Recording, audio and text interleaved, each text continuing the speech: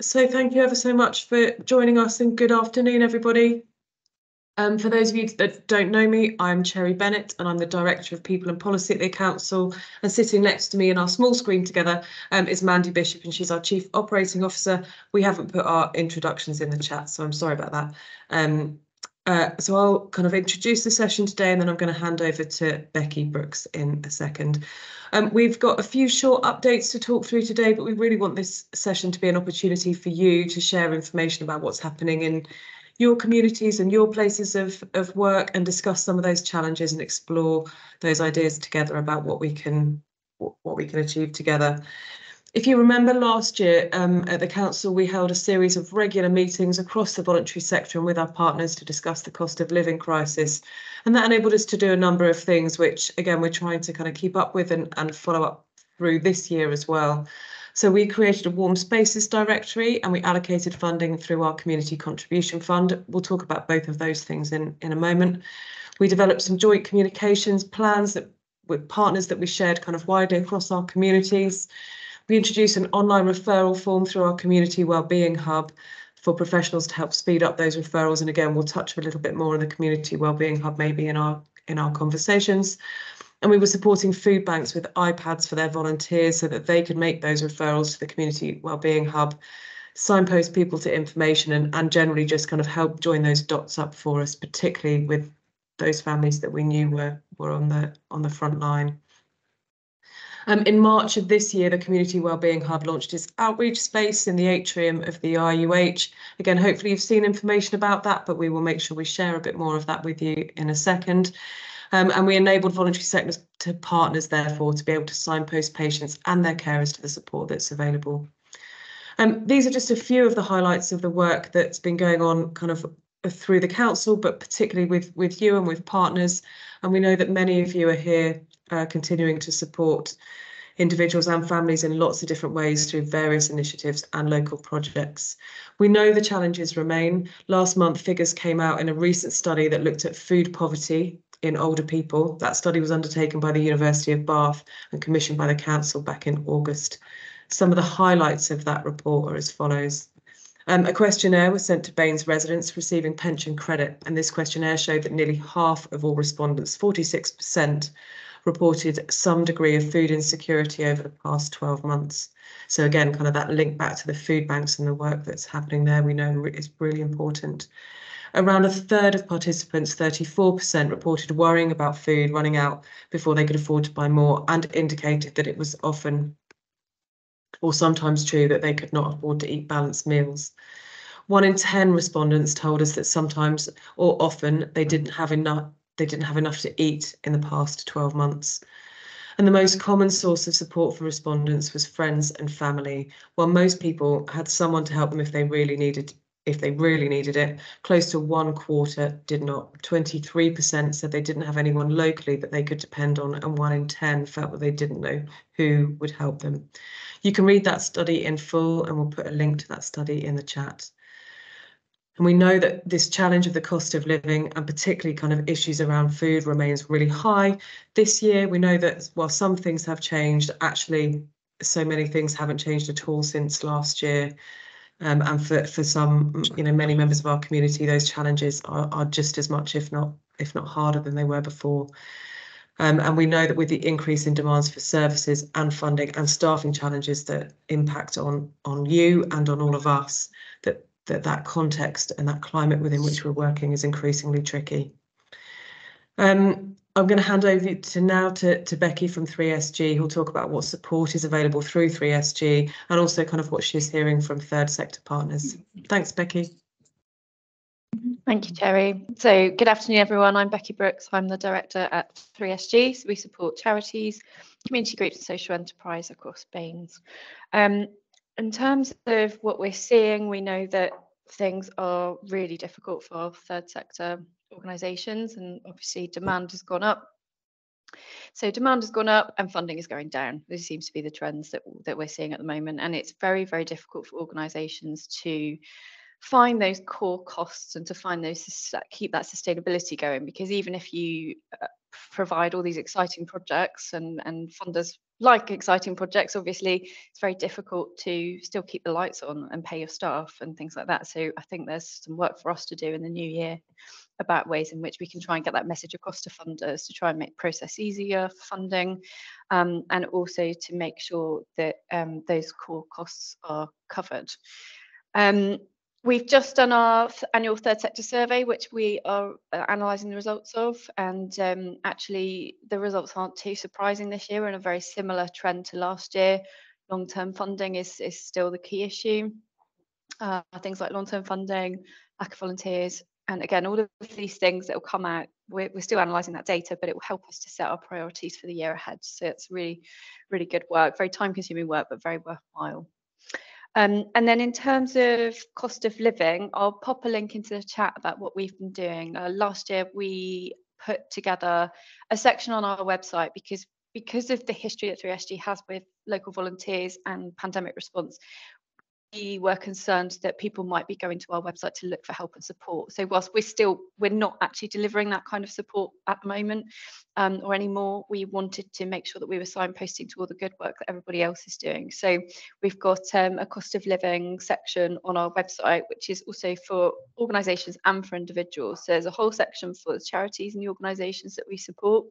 And there are things on there such as grant funding that's available, pro bono support, toolkits, webinars, some free and discounted products, and also things like energy bill discount schemes, because we know that a lot of our organisations are in buildings that aren't necessarily very energy efficient. In terms of support for individuals, we put together a directory of services. So not another one everybody says, but actually it's really useful to have that in that place. And we've signposted to all the things that are currently happening in the area. So if anyone on this call wants to have a look at it, if there's anything that you're doing that's missing from there, please send it to us. If there's anything out of date, please also let us know, because that's also a difficulty with these directories, keeping them up together. So yeah, support for individuals. There's the directory, there's training and courses, so things like the Wellbeing College, not the Wellbeing College anymore, Wellbeing courses, cost of living support, tools, guides, and resources as well for residents. We also have a monthly newsletter, which we send out to our 2,000 plus volunteers that are registered in BAME. So we try and put cost of living support into all of those as well, in case people reading those need some help or know somebody that does as well. So I think that's probably it from us. In terms of some of the things that we're working on, obviously the outcomes of the survey will help us put a plan together for 2024. There's lots of other projects that be going on, but in terms of cost of living and associated work, we'll be putting together some workshops about ways in which we can help organisations. And also we've got a social prescribing project manager that will be joining us as of the spring next year, which is really exciting. That'll be a 1-year post, and we're going to start interviewing for that in January. So that'll be really, really exciting addition to what we offer. So I think that's probably it from me, but I'll pop the link for the cost of living resource into the chat and my email if anybody wants to get in touch.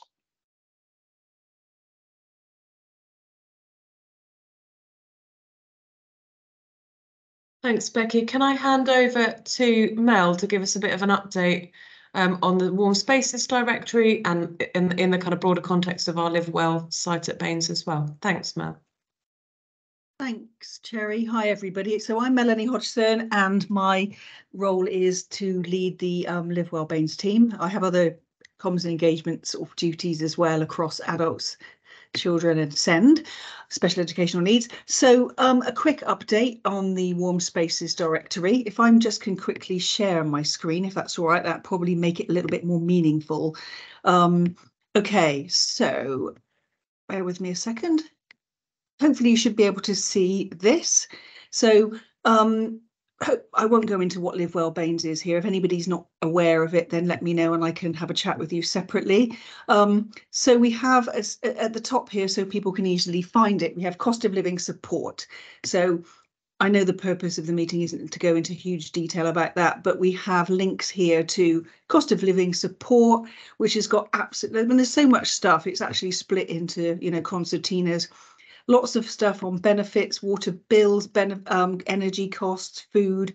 And with the food one, which is particularly pertinent, it's for all ages. So we've got you know, free school meals, Healthy Start, holiday activities and food programs, as well as information for a range of different ages, circumstances, debt advice, pension credit, childcare costs. And when you click on any of these, it opens up links to lots of different places, carers, and so on.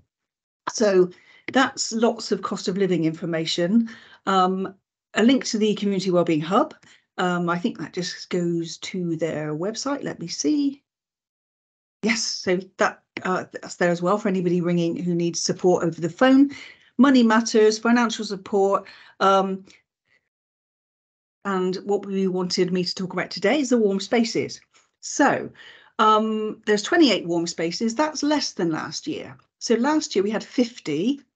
And what we did was, when the decision was made to resurrect, shall we say, the Warm Spaces Directory, my team contacted all 50 and said, do you want to be part of this again this year?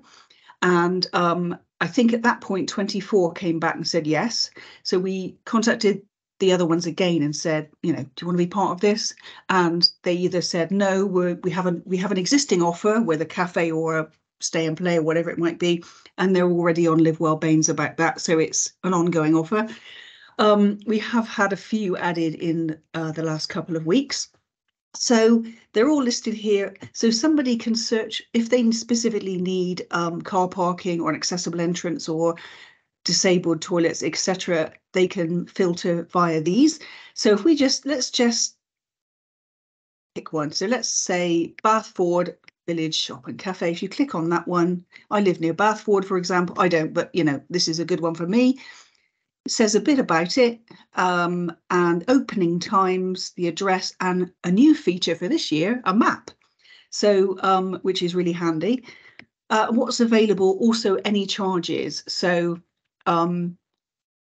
quite a few places don't charge at all, or they charge a nominal amount or a donation. So most of the warm spaces are low cost, free or donation, and bus stops as well, so people can use public transport. And also this particular at Bathford Village Shop and Cafe, they have all these facilities as well, free Wi-Fi, magazines, toilets, etc. So it's all on there. So an organisation, cafe group, can register their warm space easily and quickly. There's a bit of blurb to explain the purpose of it and that private homes aren't eligible. There's also a sort of charter, so that explains what we expect from somewhere when they are providing a warm space. A lot of it is about confidentiality and equality and respect, that sort of thing. I won't go into all of that now. And it's really, I won't go through it now because I know we've got quite a big agenda, but register now. That's really quick and easy. And then the cafe or group or club they will fill that in, and that will come through to my team, who will moderate it. And then it goes live straight away. So we do that, you know, straight away.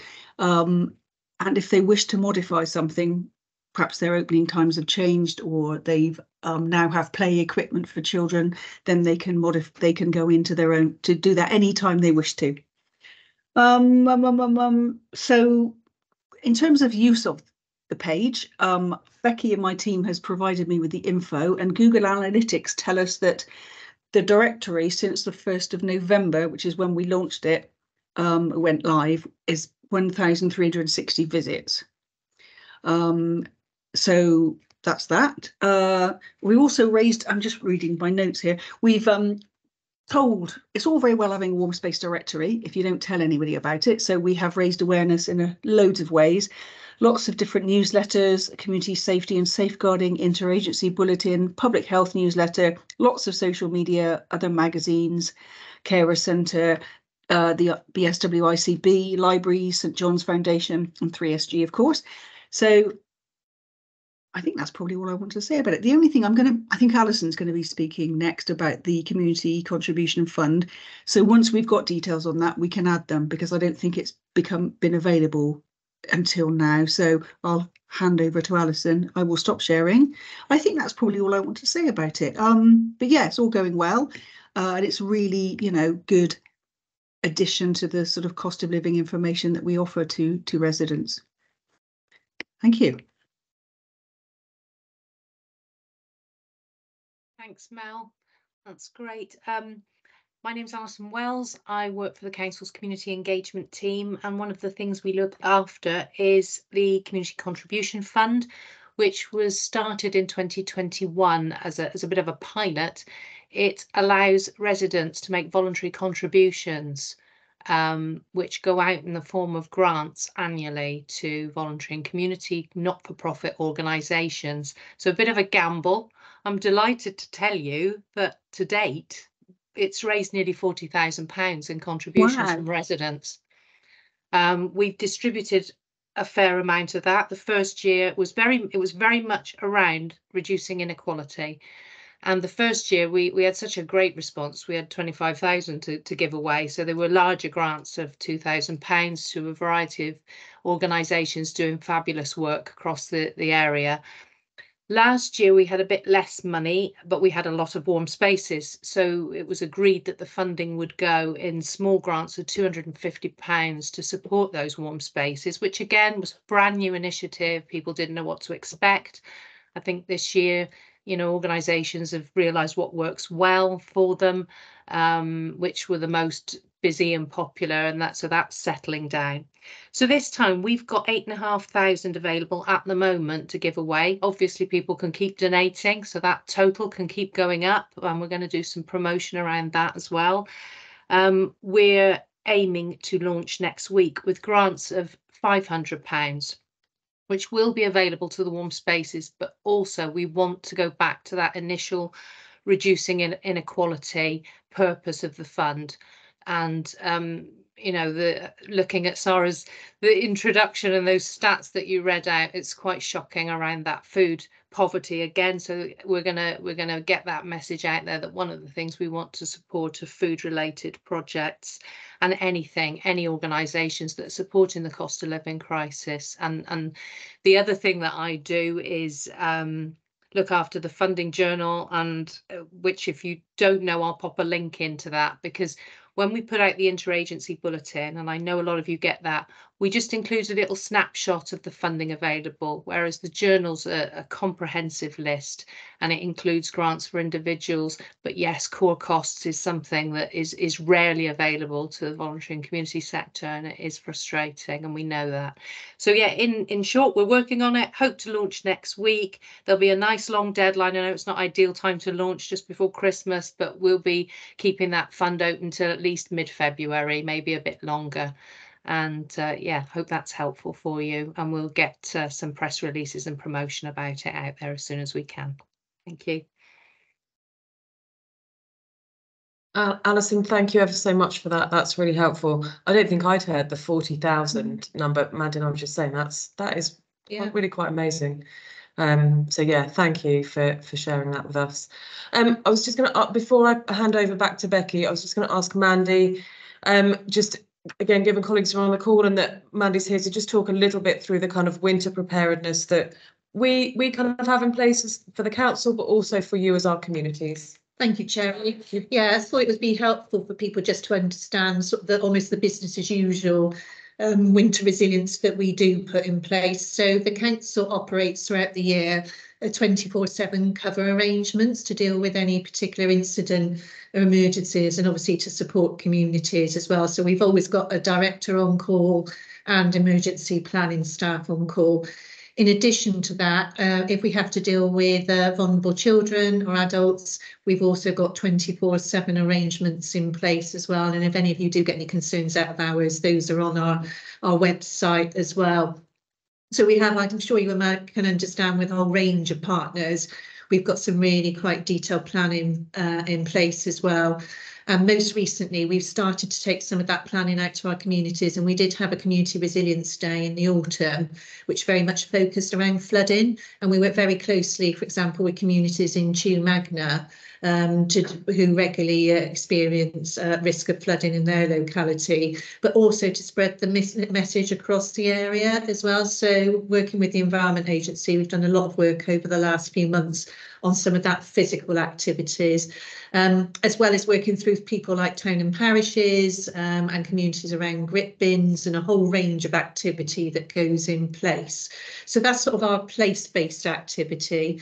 When the Christmas market is on, because it does bring in so many visitors as well, we do actually have a dual call-out system that operates. So we've also got a separate set of officers on call in case there are any incidents relating to that.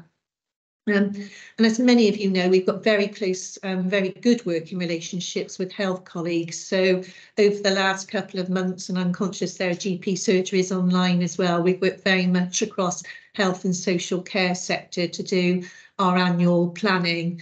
And by that, I also include public health. So there has been a lot of work going on through our local Integrated Care Alliance, which Kate Morton, who's obviously heavily involved in our local voluntary sector, is the deputy chair of that meeting as well. So Kate is heavily involved in that and working with us and working through the community engagement team in the hub. In addition to that, our public health team have got two types of activity. They've got their acute responses as well to communicable disease, but they do undertake winter wellness campaigns as well. And there's some proactive work going out with communities, particularly those more vulnerable communities, in advance of the winter. So there's been a huge amount of work going on in the background, including from the public health side, things like promoting vaccinations, for example. So that work goes on usually sort of from about July onwards till about September, October time in the council, and it's fairly well organised now. But what we do as well is we have up to that this year, and there's been some additional activity that has gone on, as I said, working through some of our communities to make sure we're sort of supporting them through the winter period. Thank you, Cherry. Thank you, Mandy. Becky, can I hand back to you for our group discussion? Thank you. Yes, you can. Thanks, Terry. Yes, I think we wanted to basically open up the floor to those of you that are joining the call, because I think we'd really like to hear from you about some of the pressures or some of the patterns that you're noticing, and also some of the challenges or perhaps some innovative things that you might have done to try and overcome some of the cost of living pressures at the moment. So we just really wanted to open the floor up to you. So hopefully we've got some willing people to enter into a bit of conversation. So I don't know if we wanted to sort of go around the room maybe.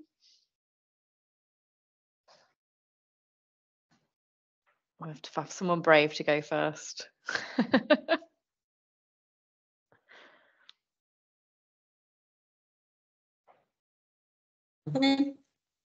Thank you, Mandy. Is that all right? Would it be helpful if I just gave you an idea of what we're seeing in some of our sort of frontline services? Because obviously it is directly related to cost of living. So, for example, in children's services, we are definitely seeing more requests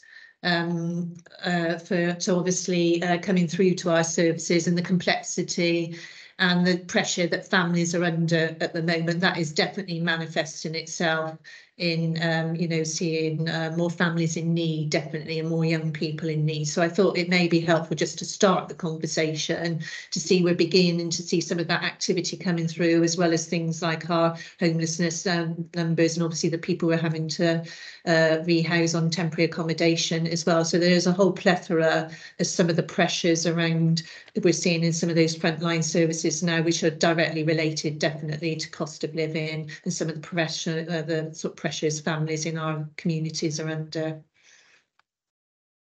Thank you, Mandy. That complexity definitely is a theme, isn't it? I was reading yesterday, I can't remember now whereabouts in the country it was, but it was one of the citizens advice bureaus that were saying that the cases are so complex now, and that's really noticeable, even particularly in the last year, and it's costing them obviously more and more time in terms of staff. And I think a lot of our organisations that are members of 3SG were noticing that all the cases are much more complex and they take a lot of time to try and resolve. I think Dave's probably about to come in and tell me that with the hub as well. Dave. Yeah, just there's a couple of people who couldn't be here today who actually I'm meeting this week anyway, who've given me some updates. So one is Malcolm Morgan, who's the vicar at St Andrew's Church at Hawthorne Grove at Foxhill, which Cherry and Mandy know Malcolm very well because they went up to see him a few weeks ago. He's still doing his weekly work with the local residents of Fox Hill, and he's still getting 30 or 40 or more people that turn up on a Wednesday for the sort of Fox Hill meeting, where there's free food as part of the food pantry. There's clothes available for them for the winter, which are going down and being taken. And also what they do is they fund a meal for people on a Wednesday lunchtime. And so they are getting now 40 or more. And as Malcolm said to Cherry and Mandy, and if you get the chance to go there, please do go, because as Malcolm says, they are some of our most deprived residents in the whole of Bath and North East Somerset, and it's really difficult. And the church up there is doing tremendous work. The other and I'm seeing Malcolm again tomorrow, because we've been able to give him some money for his youth provision work. The other person who couldn't make it is Alison Todd from Mercy in Action, and I'm seeing Alison on Friday down at the Action Pantry at Twerton, and she will tell you that this year is even worse than last year. And last year she told us that she'd never seen anything quite like it, apart from when she started 20 years ago in the Philippines, when the whole charity started. So Alison at the moment is dealing with 200 families in Twerton and the other food pantry, which is at Radstock with the Radstock Town Council. So they're looking after 500-600 people, and currently their quarterly bill for buying from the wholesaler, just basic staples like pasta, tins of soup and stuff, they're spending £4,000 a quarter at the moment just on basics to top up the actual food parcels for the families who pay £3 or £4 every time they can, because literally the stuff isn't coming back in from the supermarkets in the way it was 12 months or 2 years ago, because actually everybody is suffering because the cost of everything is going up for everybody. So I just wanted to just raise those two, because they couldn't make it today, and so I said I'd say on their behalf. I think we've actually got, thanks Dave, I think we've got Jazz Moyers from Mercy in Action on the call, but I don't know if you're there, Jazz. Are you there? Hi, I'm here. Can You're on you the hear spot. me? Is there anything No, we can not hear at all. you? Dave, So if that's there's anything you amazing. wanted to Thank add. you. You've definitely kind of covered the majority of that. We are seeing so many people coming through our doors recently. The need is just growing, and referrals are really reflecting that. Like Dave said, we're spending thousands and thousands a year on topping up those basics, just so that, because we'll get surplus from Fair Share, and we pay them annually. I think it's about £13,000 annually, and we're getting that each week from them, and we get an amazing amount of stuff there. But we do need to keep topping it up. For example, we've just placed our Christmas orders, which is for just 230 households. So that's a mix of families and singles. But that already, and we've only placed about half of it, is looking to be maybe 6,000-7,000. And that's just to kind of treat them over Christmas. And that's just one week. So huge amounts of food is going out on our end, which we're really obviously happy and thankful that we can do. We've got some amazing people supporting us, but it's not without struggle.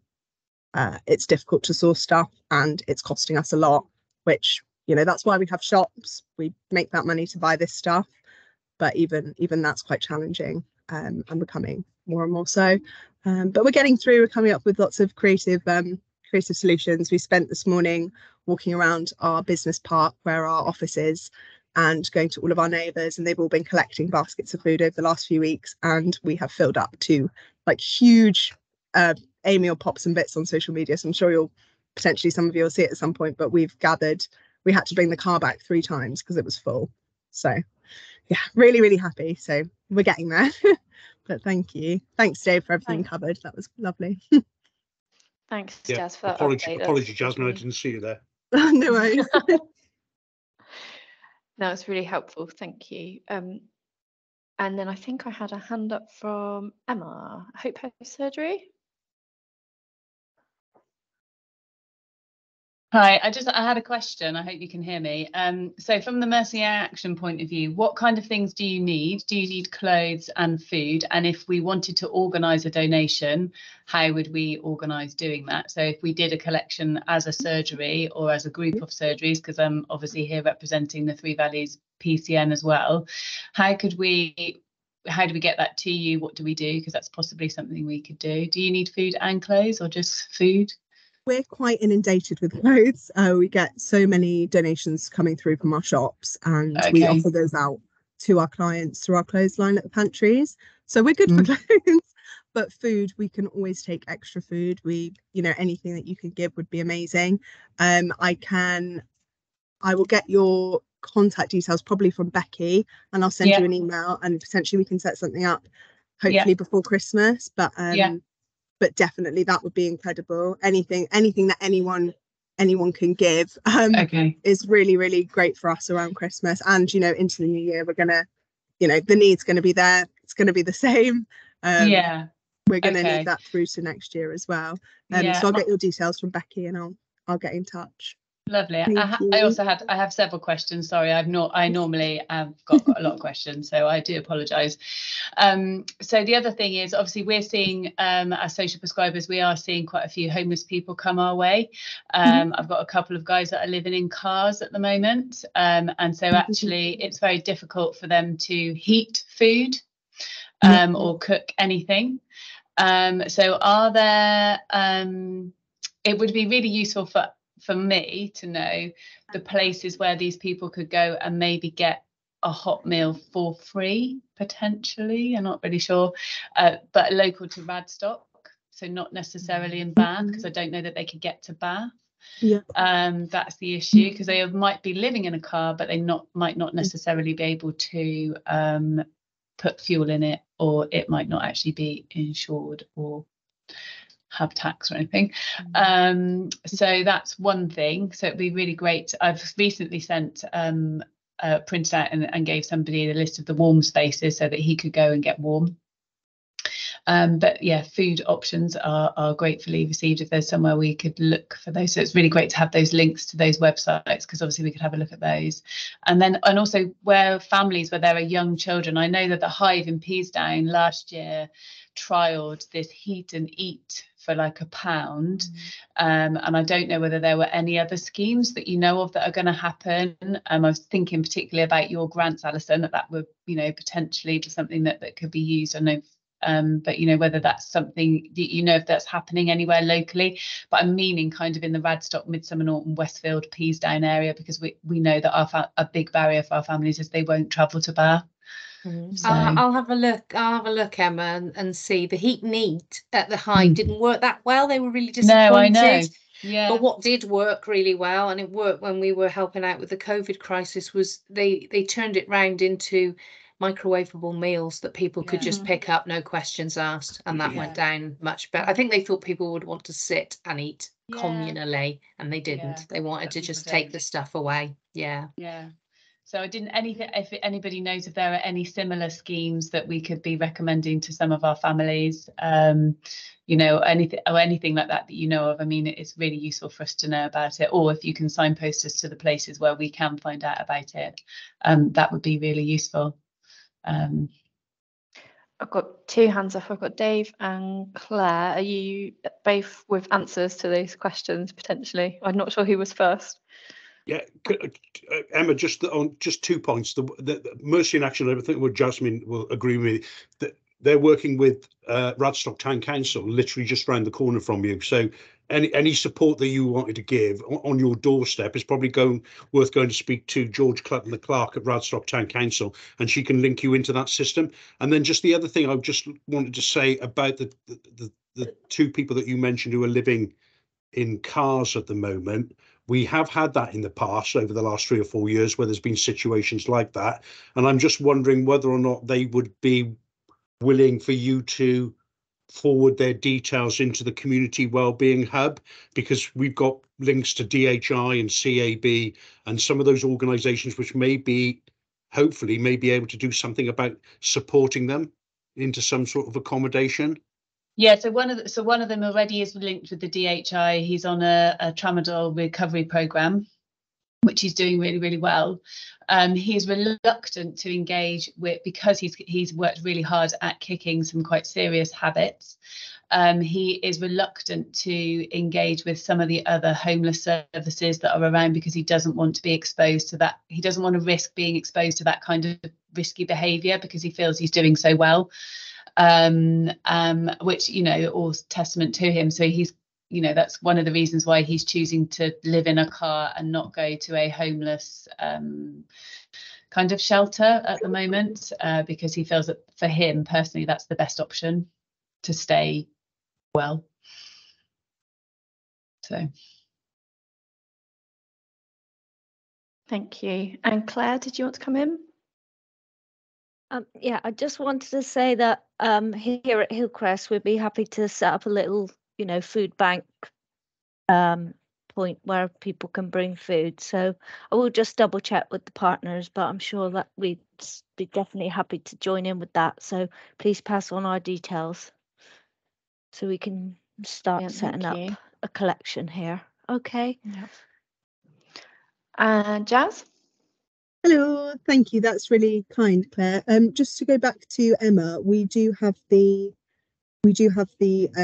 Action Pantry in Radstock, so we can take referrals to there. We run from the library on a Friday, so I can pop those details over to you when I get in touch about some other bits. But we can definitely take referrals to there. Most of our food is to be cooked, but we can work around that and we can give them what they need, definitely, and find some other alternatives that they can make use of at Radstock. So just on that, jumping on that again, sorry, I feel like I'm capitalising a bit, sorry. Do we know if there is anywhere locally in Radstock or Midsummer Norton that's providing hot food for free or at a minimal cost? Because I know that the Methodist Church did last year when they were still functioning as a church, but I don't know whether there is anywhere currently. Not sure about this year. It might be worth speaking to Midsummer Norton Community Trust, Emma, as well, to see if they're because they might know. That's Alex Davis. I can put you in touch with him if you need me to. Yes, please. Okay, will do. Thank you. Can I just respond to that, because that Midsummer Norton Methodist Church runs a weekly lunch club. I think it's on a Tuesday. I've put some details in the chat. There is a cost to that, but there's some details on their website, so do have a look at that. But that they've been running that for a number of years now, and they also do coffee as well, I think, on a Friday. So so there's some details in the chat about the Midsummer Norton Methodist Church. Sarah, thank you. Thank you, Sarah. Thank you. If people can travel, I know as well that Oasis Church are doing hot meals quite regularly, I think, throughout the week, but they are in Bath. So yeah, it is an issue if people can't travel, isn't it?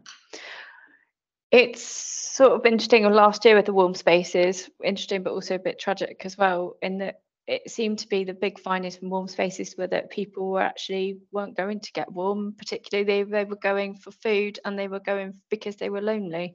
So I think that's sort of some larger questions as well. Is there anybody else that would like to add anything in terms of sort of going around the room?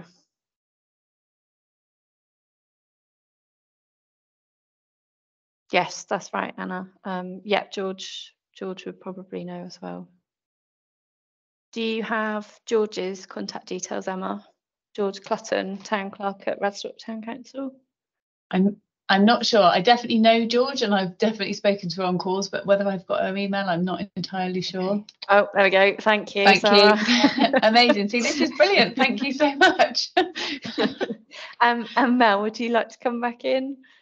Yeah, just a quickie. So I think in view of what was just being said, perhaps it might be worth rebranding it, not as warm spaces, but as something else, because I guess, I mean, it's never been just a warm space. It's been a lot more than that. But I think that I was surprised actually that we have half the amount of warm spaces this year than last, and perhaps that's something to do with it. I don't know. So yeah, it was just I agree. I think it might be worth looking at what we call the initiative. Oops. Yeah. Thanks, Mel. Dave.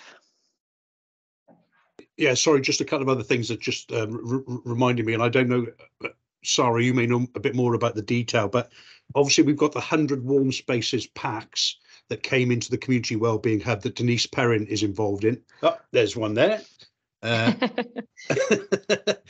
Courtesy of West Utilities or somebody, wasn't it? And then the other thing is, I know Tracy Pike from Youth Connect Southwest got given some money to do some work around supporting people around claiming additional funding for winter fuel payments.